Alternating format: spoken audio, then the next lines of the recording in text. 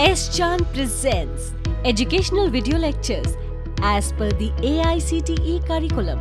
Difficult concepts made easy. Study anywhere, anytime.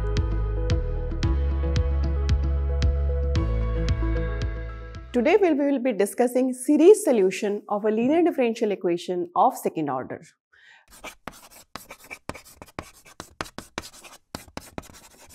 Welcome to S-Chan Academy. I am Dr. Neelam. For more details on the topic, you can refer to the book from S-Chan Publishing, details of which are given on this portion and link is given in the description box. So, we will start with the series solution. So, first of all, we need to understand what is the need of series solution. In the previous videos, we have already discussed about the general solution of a linear differential equation of second order. But there was a restriction in finding out complementary function and particular integral, that the linear differential equation must be with constant coefficients.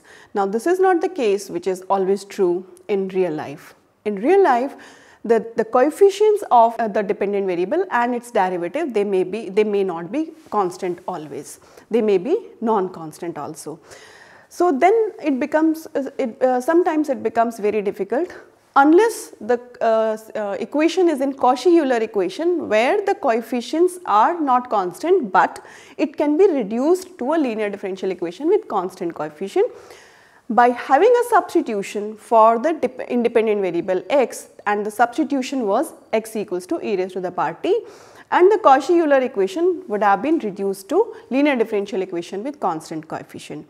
But it is not always that the differential equation will be reducible to this form. Whenever the differential equation is not reducible in this form, then it gives a problem in finding out the complementary function and hence particular integral by method of variation of parameter. So, series solution is the option which can be used in any case. There is no restriction for the series solution of a differential equation. So, we will start with series solution. So, as the name indicates, we are going to have a series as in the form of a solution.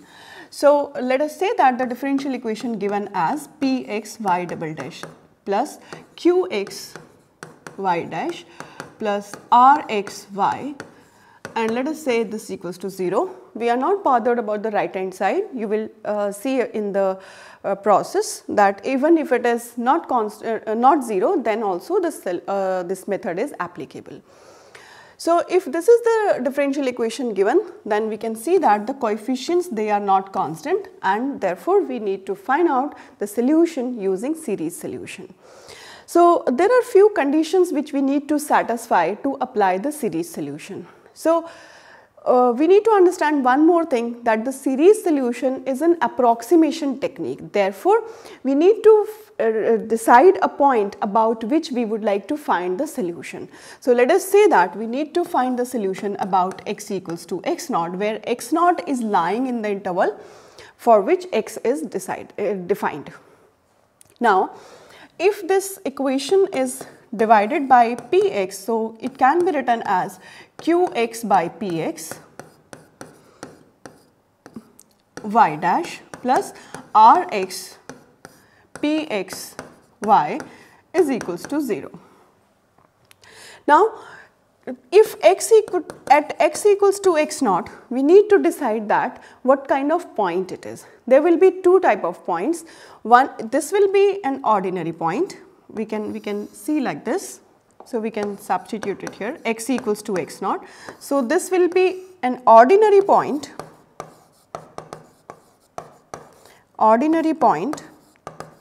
if this qx by px and rx by px, if qx divided by px and this rx by px, they are analytic at x equals to 0. So, if they are analytic at x equals to 0, then it is called an ordinary point. And if it is an ordinary point, then the solution can be written as yx as sigma n is from 0 to infinity a n x minus x naught raised to the power n. If we expand this, this can be seen as, it will be written like a naught plus a1 x minus x naught plus a2 and so on so forth plus an x minus x naught raised to the power n and so on. Since the number of terms are infinite this is a series, therefore it is called a series solution. So this is the possibility if x equals to x naught is an ordinary point. If it is not, then it is called a singular point. It is called a singular point. Then the singular point will be of two types, which will be discussed in forthcoming videos. So here we will concentrate only the situation when x equals to x naught is an ordinary point for which this qx by px and rx by px needs to be analytic at that point. We will take this solution, and now the whole struggle was to find out the solution, and we have already assumed the solution. So what we are left with, that we need to find out the values of this a naught, a1 and an. Now since it is a second order differential equation, so the same rule applies here also, that the number of arbitrary constants that the solution may have will be only 2. So it cannot have a number of arbitrary constants. So here a naught, a1, a2, they are not arbitrary constant, but they are the constants values of which are to be found out. So we will take one question to make the situation more clear. So it is y dash minus 2xy is equals to 0. So the aim is to find out the series solution. So we will find out the series solution about the point x equals to 0, x naught is equals to 0, to make the situation simpler and to understand it in a better way. So therefore we can see that px, this is a single order differential equation. So we can see that x is x naught equals to 0. So x equals to x naught is this is analytic at x equals to x naught, that is x equals to 0. So therefore x equals to 0 is an ordinary point, and therefore the solution for which the solution for this differential equation can be written as an x raised to the power n, n is from 0 to infinity. So this can be expanded x a naught plus a1x plus a2x square and so on so forth, an x raised to the power n and this. Now the strategy is that we have assumed this solution by deciding that it is an ordinary point or not. Now we need to substitute it back in the given differential equation to find out the values for these unknown constants.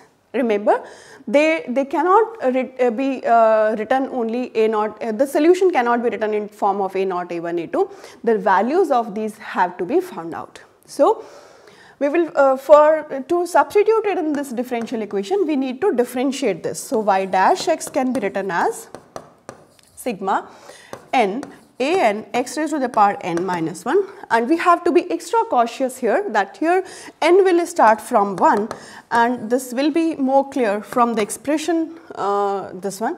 So here this a naught will become 0 because it does not involve any x. So we will this will be a2, 2a2x and so on so forth. So it will be written as a n x raised to the power n minus 1 and plus n plus 1 a n plus 1 x raised to the power n. So then it will be written in terms of this. So here we can see in the expanded form that we are left with this a1. So we are not left with only n equals to 0. So we will substitute this expression y and y dash x in 1.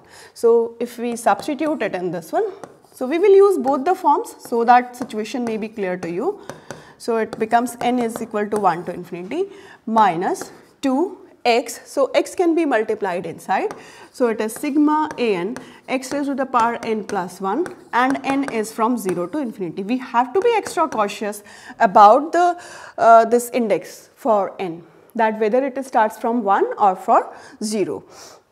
Now here if we write down in the expanded form, then it can be written as a1 plus 2a2x plus nan x raised to the power n minus 1, rest of the terms, minus 2 xy. So, it is a naught x plus a1 x square, and the nth term must always be written.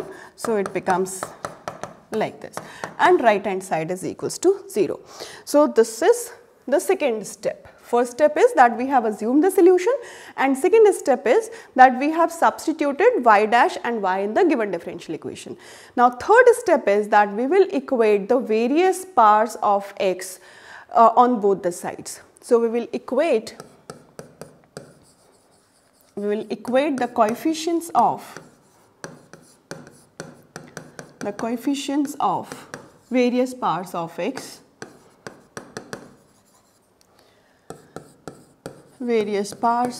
x, on both the sides. So, let us start with x raised to the power 0, that is constant. So, we can see here that this is the only constant, and on the right hand side also there is no term. So, on equating the coefficient of x raised to the power 0, we got the value of a naught, that is a1, that is 0. Similarly, we will equate the other powers of x. So, x raised to the power 1 will be, so here it is 2a2, and here we have minus 2a naught, and this equals to 0. So, it is giving the value as a2 is equals to a naught, right. And similarly, we keep on equating the coefficient of x. So, we will equate the coefficient of x raised to the power n.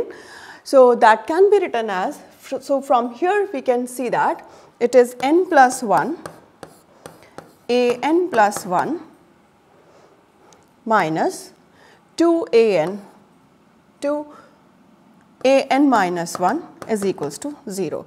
So, it can be seen that a n plus 1 can be written as 2 over n plus 1 a n minus 1. So, this is called recurrence relation. This is called recurrence relation, which will be used to find out the values of all the coefficients. So, we can substitute the values for n equals to 1, 2, 3 and so on and so forth. This is not true for n equals to 0. This will start from n equals to 1. So, that is how we have established the recurrence relation. So, in this part of the video, we have started with the series solution. Because series solution has no restriction on the given differential equation. The differential equation can be of order we are taking as 2 or maximum 2, and then we are not having any restriction on the type of coefficient it must have. So, here we have taken the linear differential equation of second order with variable coefficients. So, for that the procedure is that we have assumed the solution. First, we need to decide whether the point about which we would like to find out the solution, that is an ordinary point or not. If yes, then we need to assume the solution in the series form. We have assumed the solution for y. We need to find out the derivative of y as per the requirement of the given differential equation, and then we need to substitute the derivatives and y in the given differential equation to find out the expression for this all the coefficient, that is a naught, a1, an. So, we have established the recurrence relation between the coefficients to find out the values of all the coefficients. So, we will continue with the more advanced stage of the same method in the next part of the video. So, for more details on the methods, you can refer to the book from S. Chand Publishing, details of which are given in this portion, and link is given in the description box. I am sure you must have liked the video because we have studied a very complicated method in a very simplified way. So, please do like, share and subscribe, and press the notification bell for the notification of upcoming videos. Thank you very much.